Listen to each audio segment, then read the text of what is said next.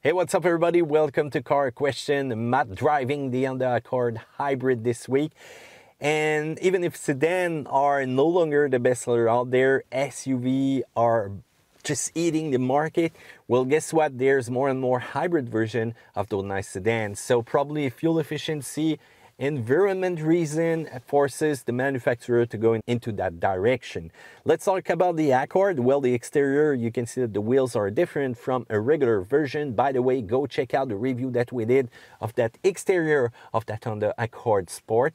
It's not a big difference when you compare it to the hybrid, so it's going to give you a really great idea. So you've got those small hybrid badges that you're going to see around. It's still looking like a classical Honda Accord, but you will see also a big difference with those tires, 225/50/17, a Michelin Energy Saver AS all-season tire, which are not my favorite because they don't give you that grip that you like. They are much more focused on fuel efficiency and how long they're gonna last. The interior is really similar, nearly identical. So once again, I'm gonna repeat myself, but go check out the review that we did of the interior of the Accord right there in the card. But the big difference is going to be the display right there on the cluster. You will see a needle telling you that you're in charge mode, that you're going to be in full acceleration mode.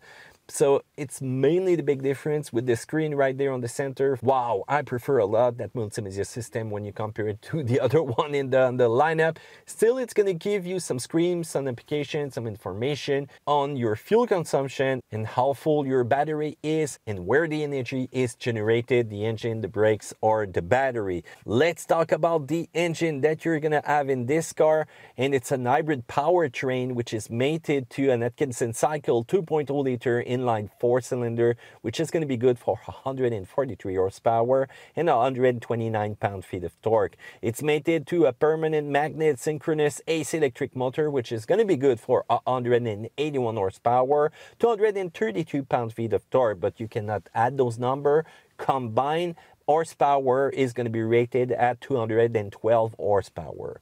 So it's not a lot, but it's what we're used into that segment. So the battery, 1.3 kilowatt hours, which is a lithium-ion battery pack, and it's right there in the back of the car. Even if you have the EV mode button, you won't be able to use it for a long time. Some people think that they can drive this car in only EV mode and fast, but that's not the case. I wonder why they even put some EV mode only button, because as soon as you accelerate a little bit too much, there you go, it's going away. So the quarter mile is going to be good for 15.5 seconds at 90 miles per hour. Top speed 115 miles per hour, just barely shy of the 175 kilometers per hour. The road handling, the 300-foot skid pad is going to be good for 0.83 G, so it's not too bad considering the weight added to that car, but the tires doesn't help right here. Fuel consumption, 5.0 into town, 5.1 on the highway.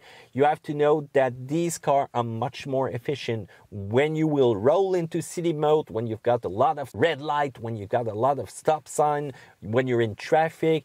You're going to be able to use that regenerative energy from the brake and put it back into your battery. But when you're rolling on the highway, that's not where it shines. So it's still going to be able to use that hybrid power system, but it's not where you're the most efficient to bring back some energy into your batteries. So there is three distinctive modes to that EV driving car. The first one is an EV drive mode that you can use only with battery power. You've got a hybrid drive mode that uses electricity to propel the car with the gasoline engine powering the generator, giving some power into the battery. And the final one is an engine drive mode, which employ under certain condition that clutches the gasoline engine in a fixed ratio. The Honda Accord Hybrid has really its own personality. It's not sporty, it's even less sportier when you compare it to the 1.5 liter engine that you can get. By the way, it's 150 pounds more heavy than the 1.5T. You've got the battery, which is under the rear seat. You've got also the tire. Once again, they're missing grip into cornering. On wet surfaces, when it's going to get cold outside, you're going to be able to see how the weather affects a tire. And under those braking situations, well, the pedal feeling is kind of mushy and the distances are a little bit long when you compare it to the other on the card. Still, it's enjoyable. It's not too noisy, depending on your acceleration taste, because if you floor it, it's kind of buzzy. It's kind of annoying to always hear that engine at full revolution trying to get you more speed. So there's no big minus points for this car. Otherwise, awesome fuel economy, it's powerful, and it's comfortable for you and your passenger. There is a lot of competition out there still. The Chevrolet Malibu Hybrid, the Hyundai Sonata, the Ford Fusion, the Kia Optima. But the main contender is the Camry Hybrid, so let's do a little face-off. So the Camry is going to be good for 4.9 into town, 4.8 on the highway. So combined numbers 4.9, but this is for the base version of the Camry. If you go with an SE or XL e-hybrid, numbers go up, 5.3 into town, 5.0 on the highway, and 5.1 combined. So you see there's some difference with the numbers. So the Camry, the negative points, same as the Accord. The brake feeling, which is not really communicative. And why does the base model has more fuel efficiency when you compare it to the most equipped version? So let's talk money. Let's do a cool comparison. Will you go normal or hybrid? Let's talk about your wallet.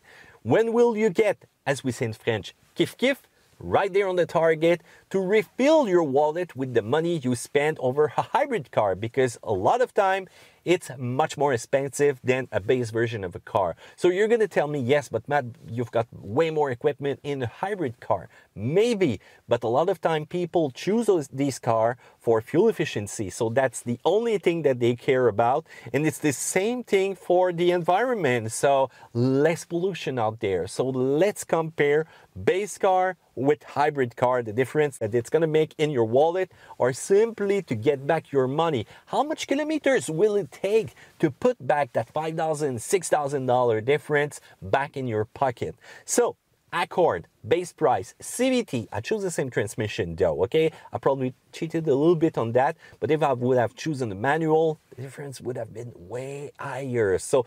$29,660 for a base CVT Accord. If you go for the hybrid, $34,900. By the way, it's in Canadian price.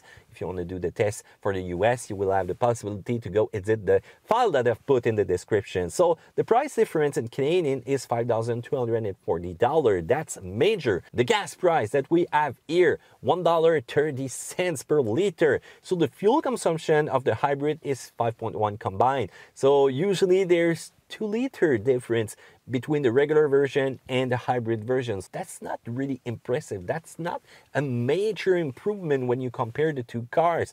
So how many kilometers will it take to simply repay the difference of $5,240?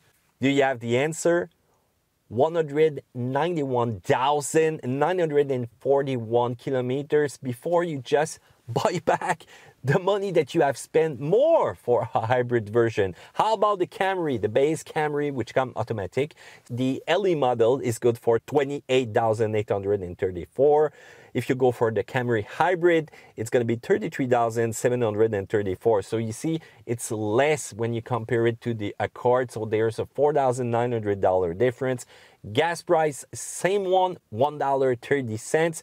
And the combined numbers is 4.9 liter per 100. So it's going to be 188,461 kilometers before you get back your spending with the hybrid Camry. So we did a file for you guys. Feel free to go play with it. We even added the Lexus hybrid that we tested this week. And my God, there's a big difference before you're going to repay yourself for that hybrid version that you will go for. So sometimes it's much more a statement toward the environment rather than a statement toward your wallet. So go see that file. You're going to see that one of the most affordable hybrid over a time period is going to be the Ford Fusion, is going to be the Hyundai Sonata. But still, we're going to do the exercise with a lot of many cars. please tell me which one you want to compare and we will adapt. So still right there in the description, go see that file. Also check out the full file where we compare cars. Do a thumbs up because you like that video. Subscribe to Car Question. We will see you another time. Take care.